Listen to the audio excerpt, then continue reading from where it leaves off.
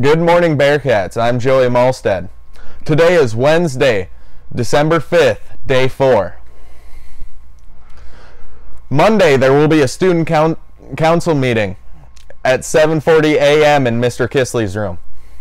Please show up because there is plenty of important things to talk about.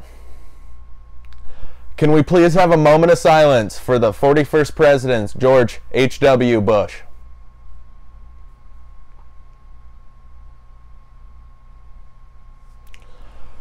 Now you will see some Bearcat commercials for you. Hey, you going to the after-prom soup supper? When is it? It's Tuesday, December 11th from 5 to 7. Oh, cool. What are they going to have? They will have chicken noodle soup, chili, and probably some other stuff made by Black Sheep Coffee Bar. Oh, that sounds delicious. I'll pick you up at 4:30 on the 11th.